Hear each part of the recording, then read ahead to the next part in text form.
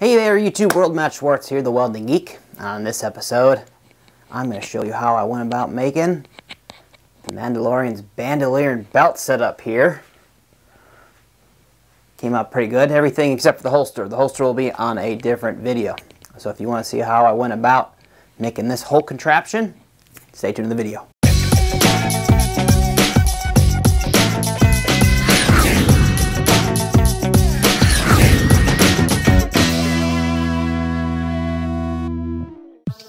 Alright, the first thing I've done here is cut my leather into strips. I've cut some 1-inch strips here and some longer, I think they're about 2.5-inch strips here. The first thing I'm going to do is locate where my little cylinders will go. As you can see here on the back side of my leather, I ended up taking some masking tape and covering the back side so my sewing machine would feed it.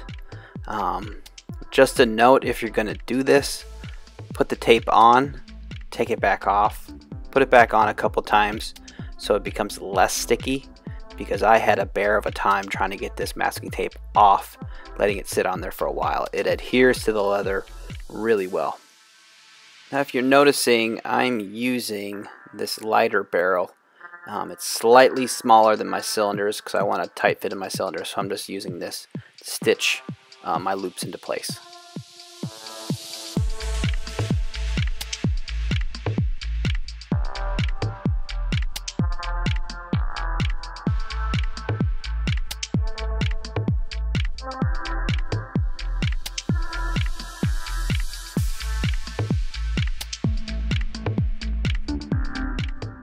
Okay, now that I have my loops stitched into place, I'm going to make the secondary piece, the secondary strap to go over top of my loops, and I'll be stitching that into place next.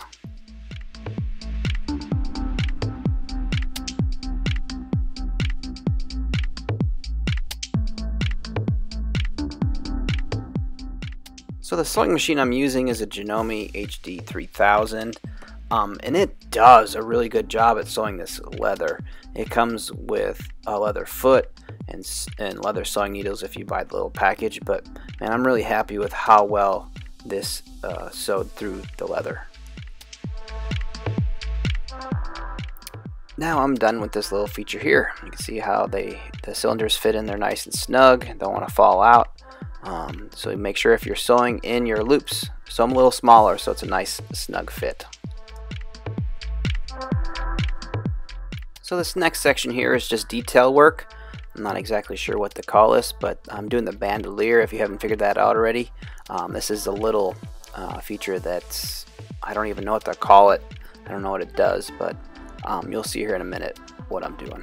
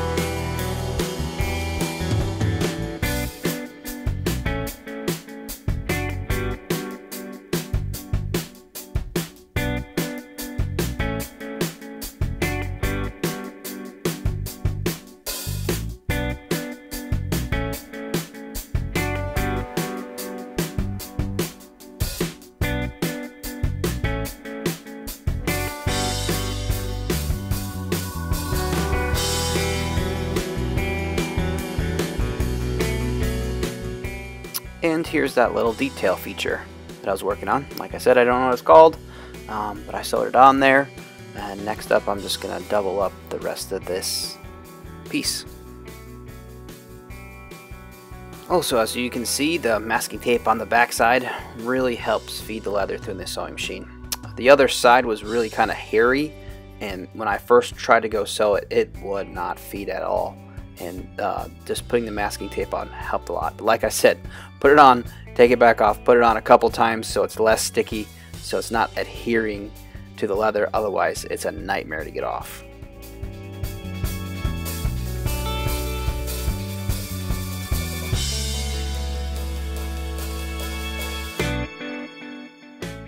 Alright, now that I have the main sewing part of the bandolier finished, I'm going to start on the belt. What I'm starting on here is there's a couple set of the cylinders, 3 sets actually, that I'm going to go ahead and sew into place here. Using my lighter barrel to make sure that they're a nice tight fit. And I'm just going to work around my belt and get each of the 3 sets put into place here.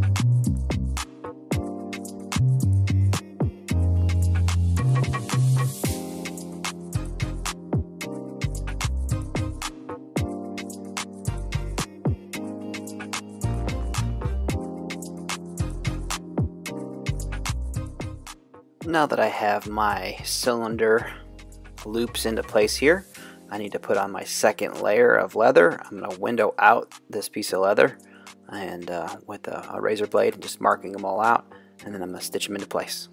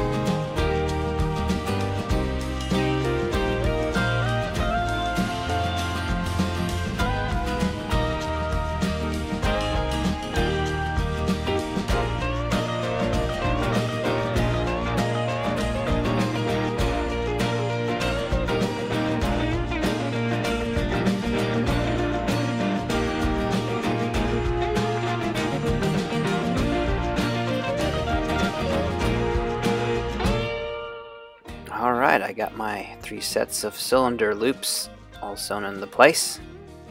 Looking good so far. So I found the limit of my sewing machine, which was 5 layers, so I'm going to go ahead and actually hand stitch my bandolier onto my belt here. Just using, I've got one of the leather forks, you hammer it through, and then just, I think it's called saddle stitching. I'm just going to saddle stitch 1 inch or so on this piece here.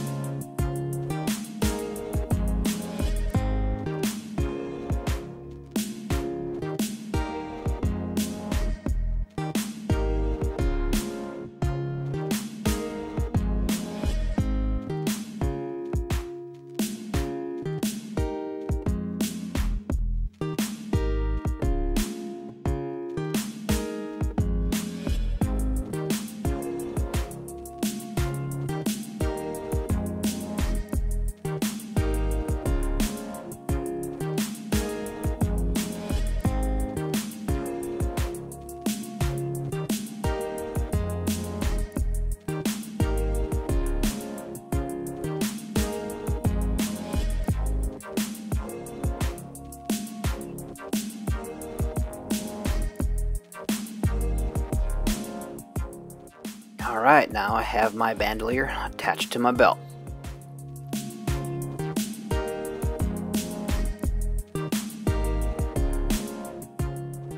Alright, now it's time to jump into the shop and make some of my metal parts. What I'm making right now is my buckle and the little thermal detonator backer plate.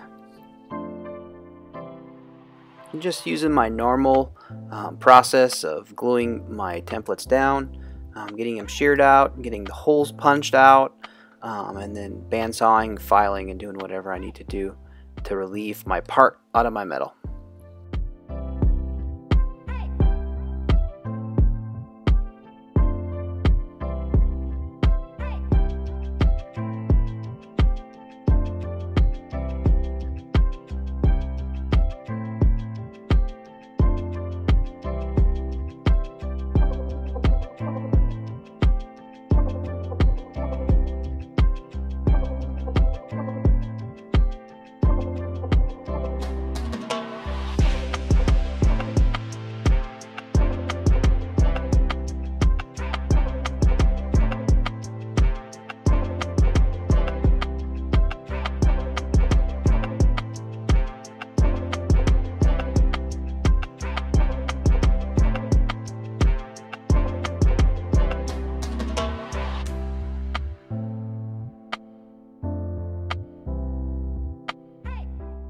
Alright, I'm going to finish up my filing and deburring here. I'm using what's called a deburring knife or deburring tool. It's just a blunted knife that takes the burr off of metal. I noticed that in the pictures from D23 that there's actually a cobra buckle that they use that just has a plate on the top.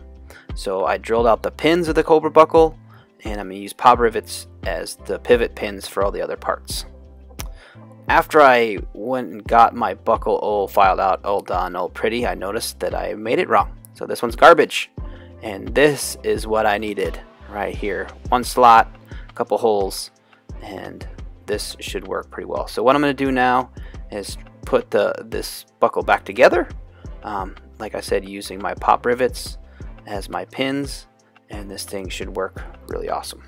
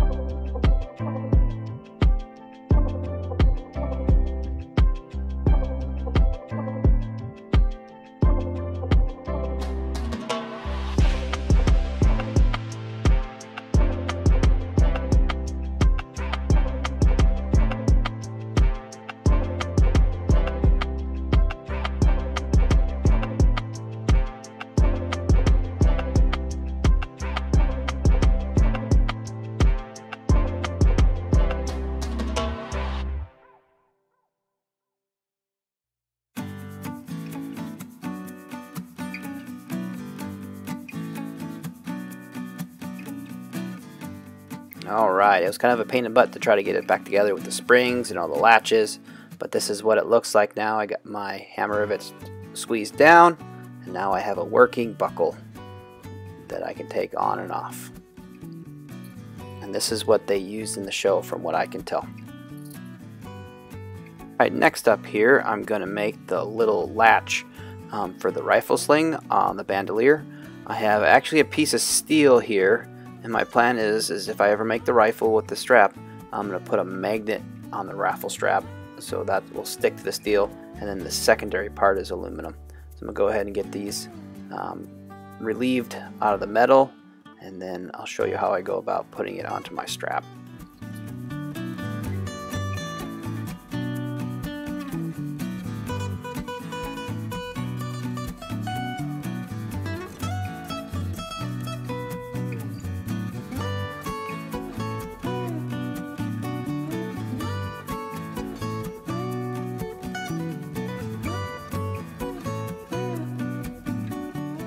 Alright, so how I'm going to attach this is I'm going to use a thing called a countersunk hammer rivet. And this tool here on my drill is set to that degree of countersink. So I'm just going to countersink these, and then I'll use a hammer rivet to attach it to my bandolier strap.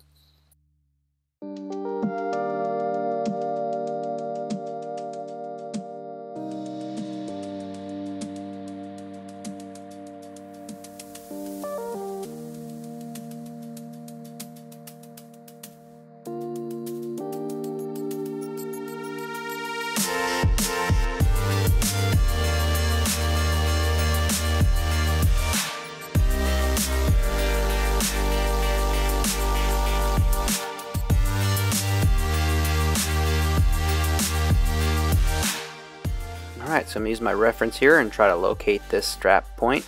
I'm going to use my drill to drill through the leather, and then I'm going to use washers on the back side to back it to make sure that the hammer rivets don't pull through the leather.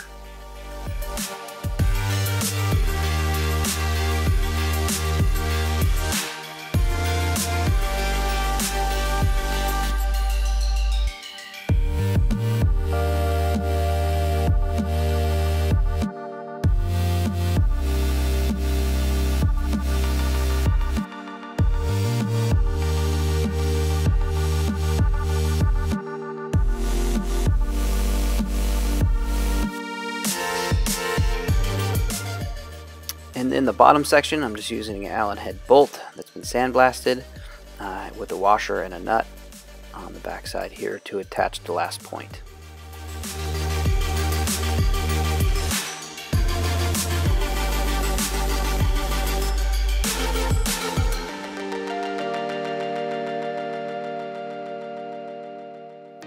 Alright, what I got up next is attaching the actual buckle to the belt.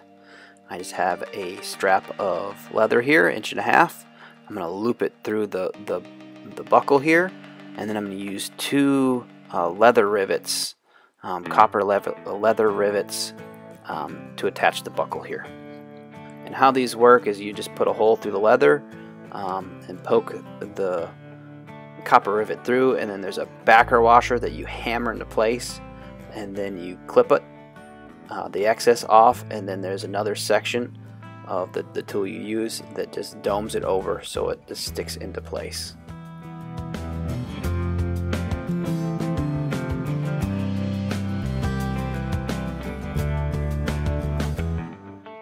And then when I'm done with that, I'm going to go ahead and sew on another piece of 1.5 inch leather. This will be my loop part of the buckle.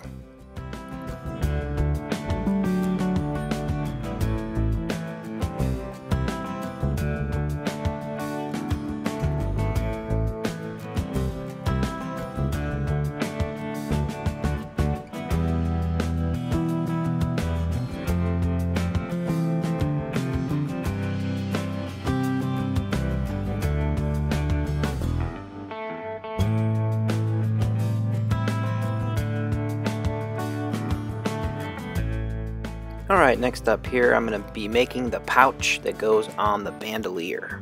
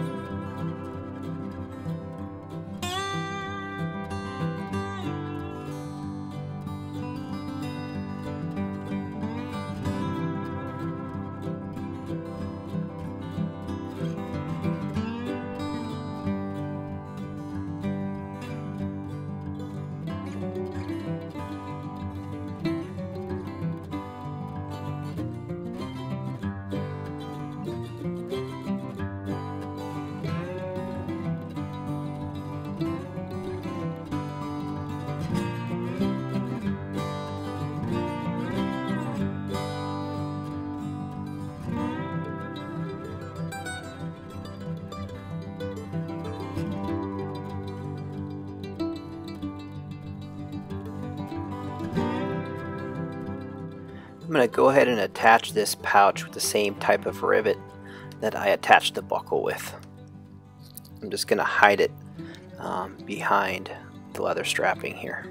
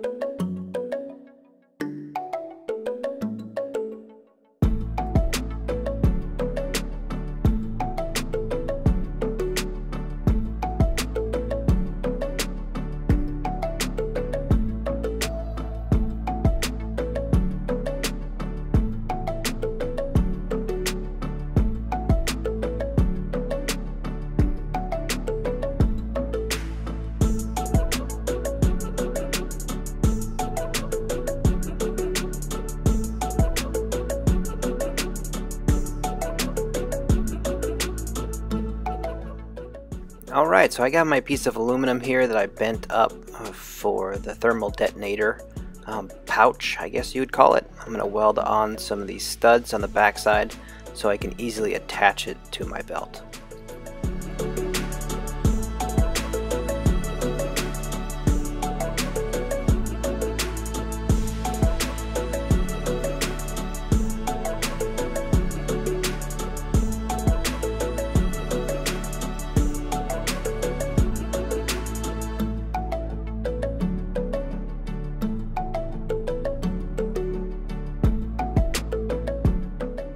This plate is wrapped in leather somehow, so I'm going to go ahead and attempt to try to make it look similar to what it does look like in the show.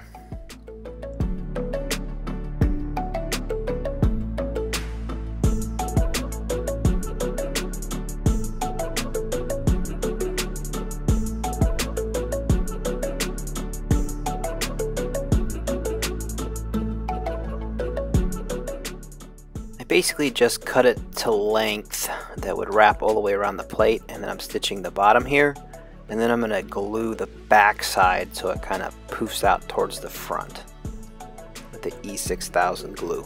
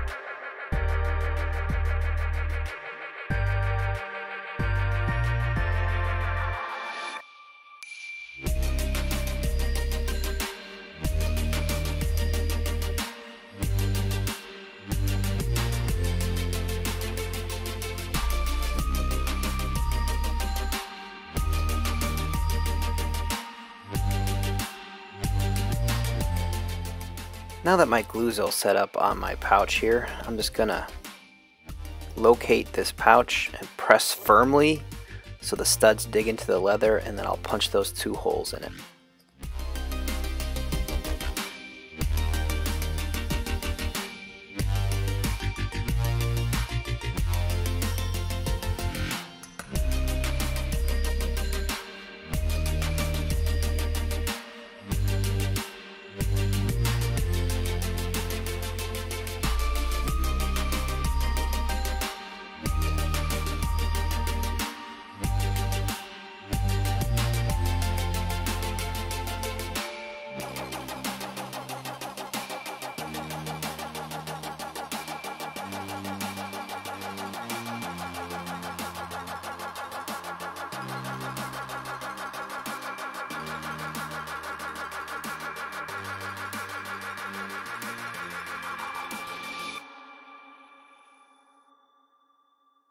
Alright, final step. I'm going to make the straps look dirty. I'm using black acrylic paint to do this. I'm just going to water it down and then brush it on and let it dry, making it look greasy, making it look like it's got dirt and grime and stuff in all the cracks, and to take away the new bright white look of the stitching.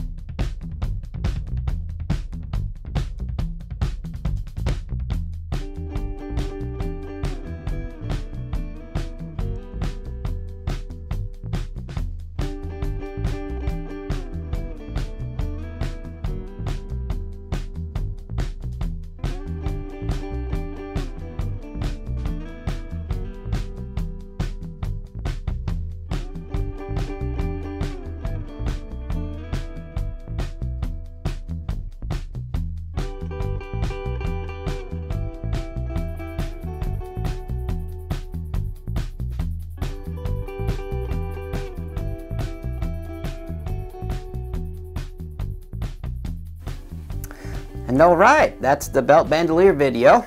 I hope it made sense. That was a build. I had to redo some stuff.